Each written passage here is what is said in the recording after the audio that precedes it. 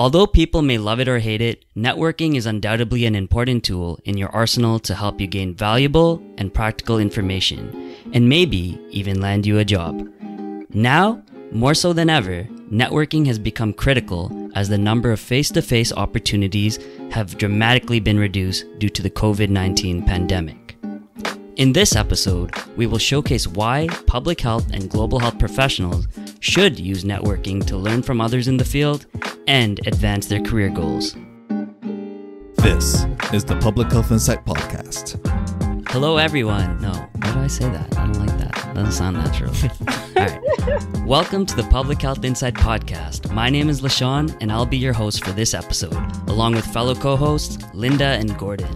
Before we move on, it is important to note that the views expressed in this podcast are our own and do not represent any of the organizations we work for or are affiliated with. So to start off, let's quickly talk about what networking means to us.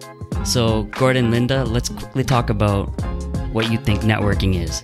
Well, networking is my least favorite aspect of being a professional. I don't like it. I don't do it well. And so I'm looking forward to this conversation so maybe my perspective can change a little bit. Fantastic. That's very interesting. Gordon, what about you?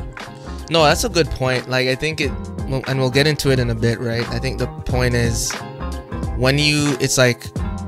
think that the word on the street is for networking, you want it to be relational and not transactional. Mm-hmm. And I feel like a lot of people feel it's a bit transactional and I have to ask someone to get something. So they it's a little hesitancy there, but inauthentic, right? So it's like you're doing it because you need to do it rather than a want. And I think that is a barrier for a lot of people doing it.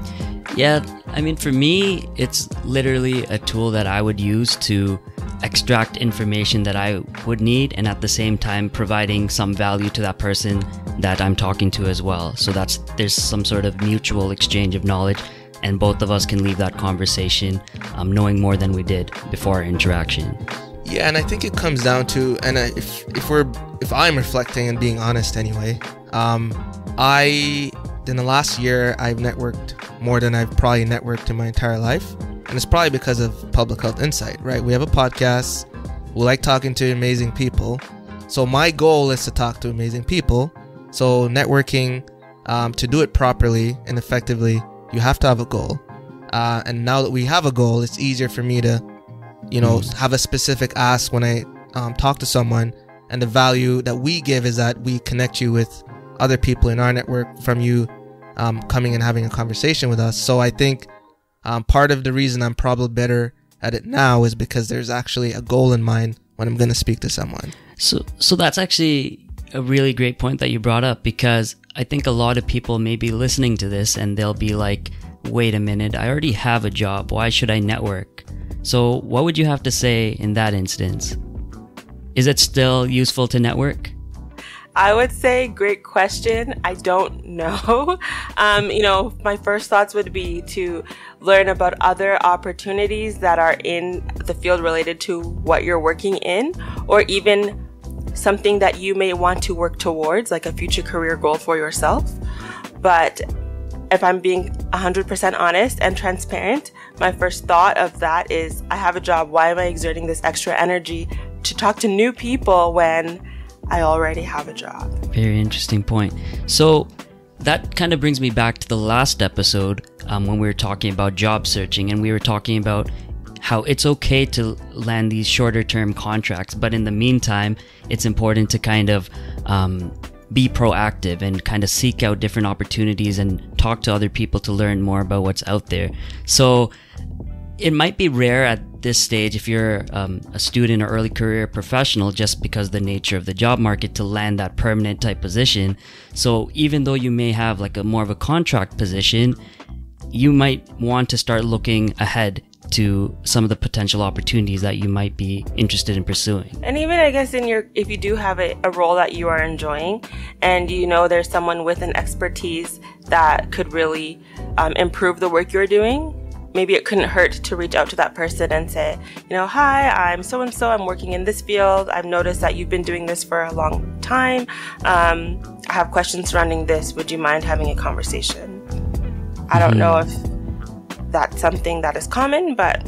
And I want to go back to something you said. You said if you have a job, why spend effort meeting new people? But there's a misconception that networking is meeting new people, right? So there's something in networking. There's something in networking called warm calls versus cold calls. Cold calls are people who you've never met, who may not know about your work, who you would have to do a more in-depth introduction if you were to reach out to them. Warm calls is someone that you might have had a connection with 5 years ago, who is familiar with you, but you're just reconnecting because maybe you notice they're in health policy now and you like health policy, and then there's value to reconnect with that person. But it's not so much of a barrier because they know your name, you know their name, and just like, hey, last time we spoke you were in this, and it's really excited that your health policy, would love to talk to you about how you're finding it. So I think there's a misconception too that it has to be someone completely new. Networking is also keeping tabs on the people who you're interested in their work, seeing how their career evolves over time, just learning, hey, you made a shift from occupational health to this. Why did you do that? That's networking as well. Networking is just staying informed with what people are doing, really. And then kind of through a relationship, a genuine relationship, hopefully. So, I mean, and I think this is just a mind shift then for me when I think of the term networking, because Gordon, I really like how you emphasize building that relationship. So I think whenever I hear the word networking, I think, oh no, it's like at a conference, how many people can you give your business card to? And I'm like, never, don't want to be part of that. But if I think of, the warm calls versus the cold ones, maybe I can shift that, and this might be helpful for others. Networking is more like investing in your professional relationships. Absolutely. Instead of just randomly throwing business cards and hoping someone will pick it up and call you back. Wait a minute. Linda, are you telling me you didn't use those 1,000 business cards? I still have the whole box. They got a little ahead of themselves there. Also, why would we get a whole box of business cards that say we're MPH candidates when I want to use it when I'm graduated? Yeah, they wanted to hype it up, I think. Yeah. That's quite a lot. There's was it like two different columns of business cards? That made me feel legit. Half of it should have been candidate, and half of it should have been once you graduated. That would have made more sense. You can let them know. Or it should have been maybe present after we graduated, potentially. Yeah. Interesting. So we're talking about networking, we're talking about warm calls, cold calls.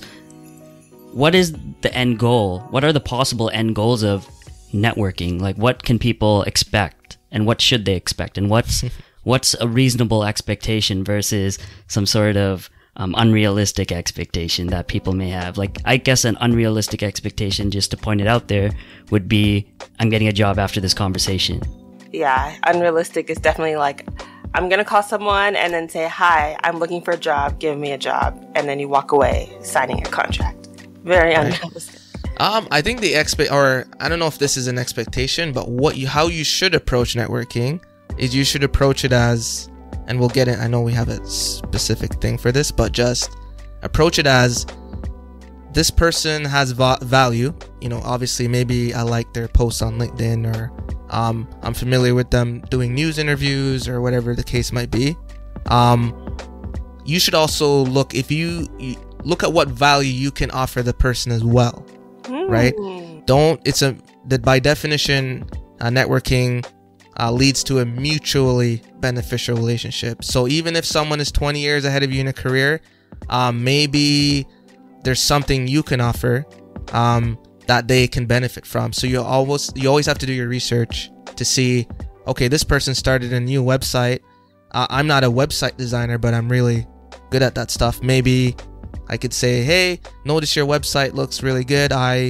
In my spare time, I do this and I love your work, or whatever. And just like, oh, hey, you mind doing something on my website? That might not happen that often, but you have to kind of, often we get those generic kind of, personalized message. I came across your profile and it was just super convenient for me to add you. That doesn't really get someone hype about connecting with you. But when you kind of point out something that indicates that you did your research, and then you kind of offer yourself as well, I think those are the best ways to make a connection. But I wonder too, though, because I like that point of what you can offer. I never had thought of it that way. But I wonder if it doesn't have to necessarily be, I'm going to give you something if you give me something, because then for me, that feels the transactional. So how do we make it less of, do you always have to offer a service, you know? So I wouldn't necessarily think so. And I struggled a lot with this early on in my career. It's like, I want to be talking to these people who are at more advanced stages of their career, but why would they reply to my messages? And so to kind of combat that, I don't even know if this is like some human psychology stuff, but it's just like, I think people like when you talk about their work and you show that you're interested in it. So if I'm approaching a lab, you know, read their paper, understand it, think of something that interests you, and bring that towards that conversation and be like, I was interested in how you did X, Y, Z. This is a very fundamental paper in the field, or foundational paper in the field.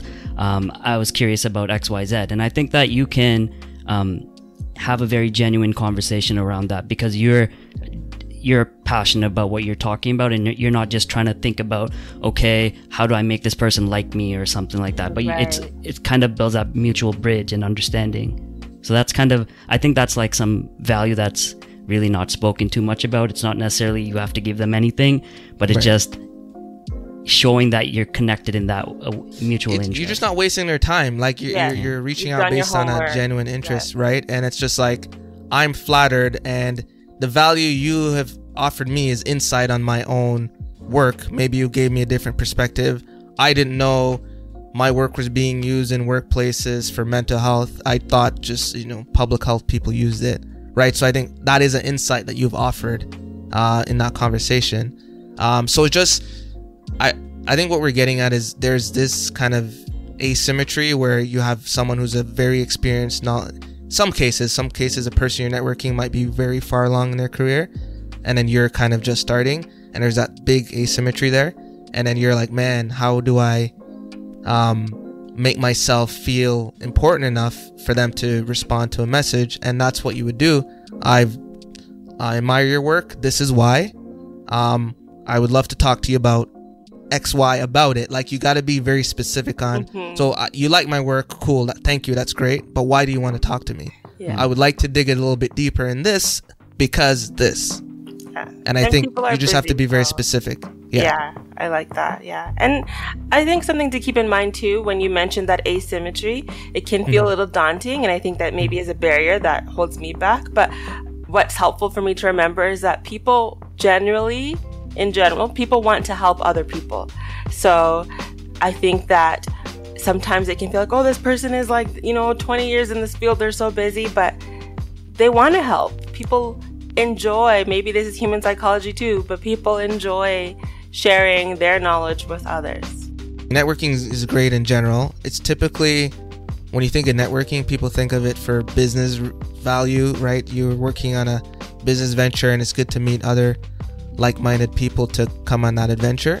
But for public health specifically, we always talk about, multidisciplinary, breaking down silos. And if you're working on a project, public health a lot of times is problem solving, right? So you're working in your silo, someone else is working in their silo, and what they're working on can be a solution to your problem, and vice versa. So staying connected, sharing information, knowledge translation, exchange, networking does help to facilitate that. You have a lot of public health researchers. What better way to exchange knowledge than through networking, whether they're directly in your area of study or different type of area of focus, but it's always a great idea to network. That's an amazing point, because I was going to say the same thing. So that is such a important point, because when you're in MPH, when you're learning about all these things, you're talking about breaking down silos, right? You expect one day to land a job where you're able to facilitate these discussions with different community partners, NGOs, and public health organizations. But you don't have one of the most important things, the people to connect to have these mutually beneficial conversations and collaborations. So you could get all the way up to that position, But are you only going to rely on the organizational collaborations that are already there? Or are you looking to create more new ones that are outside the box? To do that, you must understand how important networking is. And even if you have connections that you talk to, like Gordon said 3, 4, 5 years ago, that are warm connections or warm calls, you can dig deep and collaborate with them. That it's building your resource, building your network, building your understanding. And that's how you tackle these wicked problems in public health and use systems thinking. These are the tools that you could bring forth with you as you progress through your career.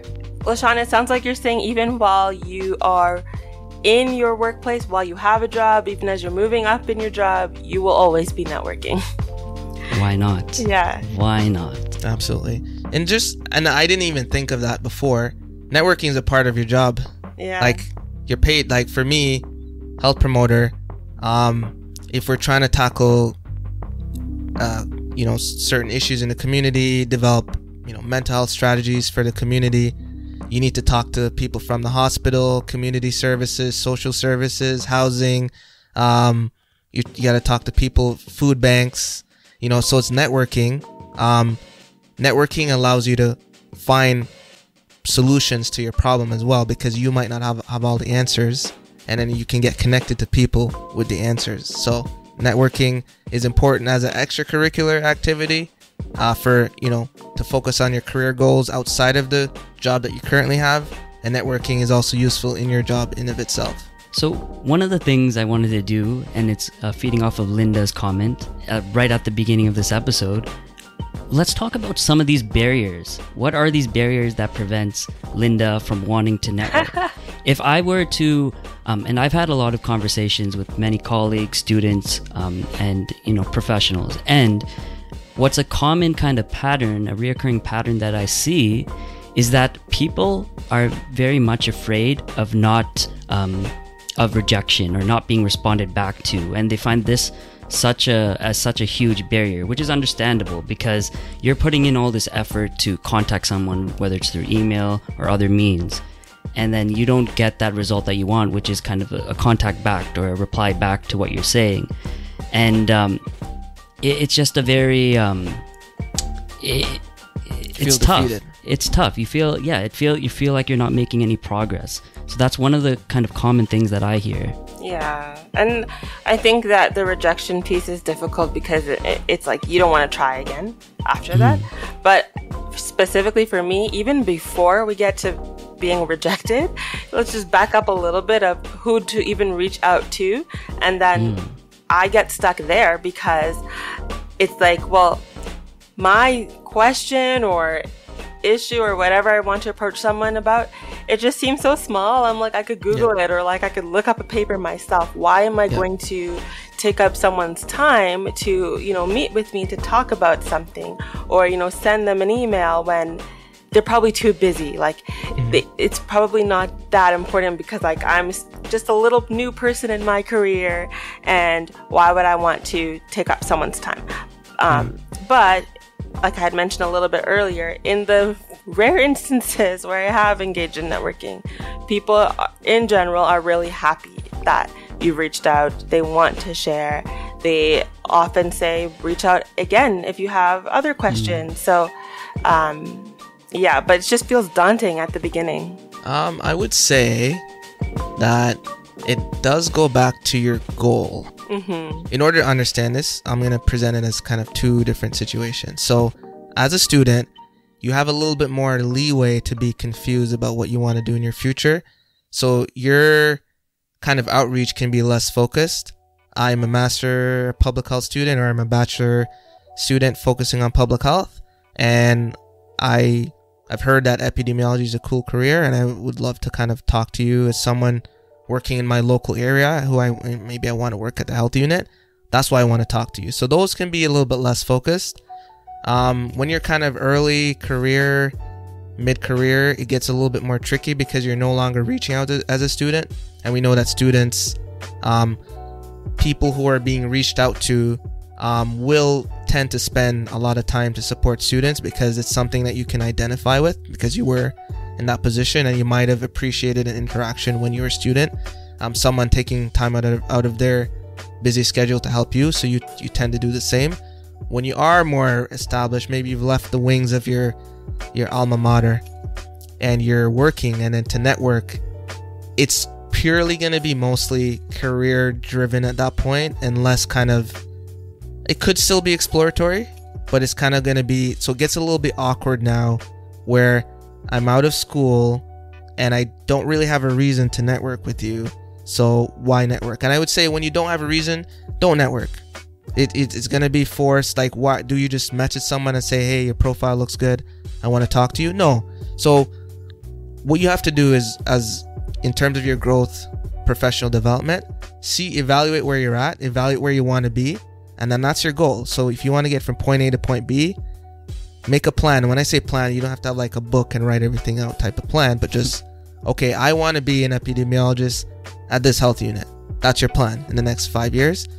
Then network with that in mind. Yeah. So talk to someone who is at the health unit. Might be in epidemiology, might be in program evaluation, health promoter. Doesn't have to be an epidemiologist. It could be, I just want to talk to anyone at the health unit who has information. That's a goal. So then you're networking with that purpose. And then when you say that, when you reach out, I'm interested, I just I'm working here, I really love the work your health unit does, would love to talk to you about how your experience has been at the health unit. That's it. Simple, right? Yeah. So that's where you just have to know why you want to network before you even start, or it gets really awkward. Like, Gordon keeps telling me to network and I don't really have a reason. Yeah. And I just want to just send a generic message and I don't really feel like doing it. Don't do it. Yeah. At that point. So here's my thing, at least. So it's important. I do agree with, you need that goal, but I don't think that goal has to be extravagant in any way or specific in any way. So I think your goal can be as simple as, I want to learn what else is out there in the field of public health or global health. And that's enough, right? I've had countless students and young professionals reach out to me, and they just wanted to hear what kind of work I do, what's out there in global health and public health. And that was good enough. And we had a great conversation. So I think you don't have to be like super, super, super specific and niche. Right. But if your goal is to kind of have that exploratory phase still, right, that's fine. And just reach out and make your intentions clear that that's what you want to learn about and that's what you want to do. That mostly applies for students, though. I think. Hold on. Let me explain. I think so. If you're someone that's concerned with how someone's going to view you, there's something that we're going to get to. I don't think we'll get to in this episode, but just that gap where older people who are kind of transitioning careers get stigmatized against, because of, a little bit of ageism there. Like, people don't really want to hire older workers, and then I know a lot of immigrant communities suffer because of this.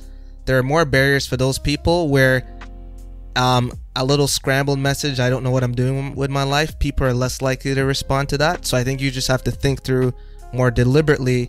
I was an epidemiologist in my country, I want to be an epidemiologist here, and then network with that goal in mind. So I think I would say in certain situations, LaShawn, you probably need to be more focused to get more conversions from people you reach out to. As a student, I think you can be a little less clear, or you have less of a clearer picture of where you want to be, and then you can get away with it. But I think if you have working experience, ideally you want to be more deliberate than when you were a student. I would say that. Both of you, what you're saying, it depends what your end goal is. So Gordon, you're speaking of someone who is job seeking right away, like they need a job. Then they're not going to be just, hey, and have no goal. But LaShawn, it sounds like you're saying if you're networking to learn more about what's out there, then that's the way you're going to approach your messages. It's not going to be, hi, I need to learn about X specific career. It's it's share with me more about what your day-to-day looks like. So I guess it depends what your goal is, Gordon, as you stated at the beginning. And it would look different depending on what you're trying to get out of it. The reality is, what I find is that many of these people, especially starting on in their career, and you ask them where they see themselves in like 5 to 10 years, they say, I don't know. And honestly, they have I don't know. no idea. And still, I don't know, right? Yeah. So it's like understanding that, and understanding people might not have that goal in mind. That's where I'm coming from, but I do understand you have to be clear when you approach people and what you want. This is a good conversation. So what we're really saying is be clear. I think more so than the goal, be clear. If I don't know why you reached out to me, I can't help you. So if you want to learn information, even though it's not an elaborate goal, be clear. Don't let me have to figure out what I need to do to help you. You tell me what you need for me to help you. So whether it's more information, whether it's about health promotion, epidemiology, that's where you got to be clear. I've gotten somewhere some people have reached out and it's not clear what they want or how I can help, and I can't help you if that's the case. You just have to be clear, deliberate and clear in what you want to get out of that interaction, whether it's more information, connection to someone who might have job opportunities, whatever is it. Just be clear and deliberate in how you reach out. And just a reminder that the people you are reaching out to, they often have a lot going on, whether it's their job, family, other commitments. So you also have to be respectful of their time, in the sense that you don't want to be sending them essays to read through your resume, cover letter. You want the message to be really concise, clear, as Gordon was saying. Yeah. Right. Can you edit my resume? What jobs are you applying for? And don't start with that. Let's kind of build a relationship first. So we'll get into the do's and don'ts. Building a relationship. This is another human being you're talking to, not just somebody who's gonna hand you a job because you asked. So main things of being respectful, of put a greeting, those types of things. But what's helped me, especially if you're maybe more of an introverted person, and I just speak from my own experience, is the authenticity of the interaction. And so I have to remind myself, I'm talking to another human being. So how do you just make a connection with a person, right? Right. And so keep it relevant, obviously, to the goals that you're trying to reach. Professional type of conversation. But I have to remember that it's a person. One thing I would add too, and we can move on. I just get a quick caveat. Don't wait till you need something to network. Yeah. And that's where we're getting into, you're gonna need. You're in MPH now, or you're in your bachelor's. Don't wait till the end of your practicum to start networking, because it's going to come off as desperate, I need a job, and that's kind of what you want to avoid. Networking before you need something out of it is probably the ideal way to approach networking. So when you have a job and you're secured, that's the best time to network, because you're not desperate for someone to give you anything. So you're just reaching out just to explore what's out there, and you don't kind of smell that desperation when you reach out to someone. Just I saw your post. It looks like you focus on child and maternal health. Would love to talk about it sometime. And your expectation, there's nothing. You're not hoping for a job interview. You're not hoping for them to connect with anyone. You're just genuinely interested in that person based on the outward facing appearance. But that would be my caveat. I like that. And it brings me back to project management and agile. It's do it at the last responsible moment. You don't want to go beyond that, because then you'll be too late. If you're on a contract job and it's 3 days before you finish, you passed your last responsible moment. You probably should have done it a couple months ahead. So that's a great point. You've just heard from LaShawn, Linda, and Gordon about what networking means to them, the nuances of networking in the fields of public health and global health, barriers to networking, and the overall benefits of networking before you're in need of a job. You don't want to miss out the second part of the discussion in the next episode, where they share some practical tips you can use to connect with people you're interested in learning from, and how the pandemic has closed some doors for networking while opening other ones. Thank you for listening to the Public Health Insight Podcast, your go-to space for informative conversations, inspiring community action. If you enjoy our content and would like to stay up to date, follow us on Instagram, Facebook, Twitter, and LinkedIn. To learn more about our community initiatives and how you can support us, visit our website at thepublichealthinsight.com. Join the PHI community, and let's make public health viral.